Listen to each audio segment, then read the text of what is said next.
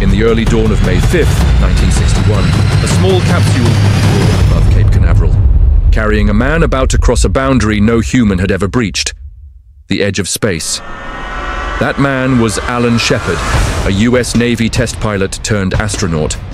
He was part of NASA's Mercury program, created during the tense years of the Cold War, when the United States and the Soviet Union were locked in a race for technological dominance.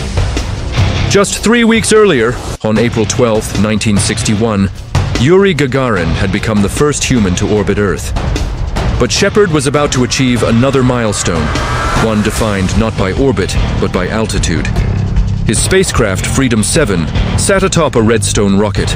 At 9:34 a.m. Eastern Time, the rocket ignited, sending Shepard upward at more than 5,100 kilometers per hour. Within minutes, he reached 187 kilometers above Earth, crossing the internationally recognized Kármán line, the threshold of space. For 15 minutes, Shepard experienced weightlessness, manually controlling the capsule as he observed the thin blue curve of the planet below. His flight made him the first American in space, and historically, the first human to fly a controlled spacecraft beyond the boundary of space, since Gagarin's automated Vostok capsule allowed no manual control. Freedom 7 splashed down in the Atlantic, where the USS Lake Champlain recovered Shepard. Smiling, alive, and now a symbol of American resolve.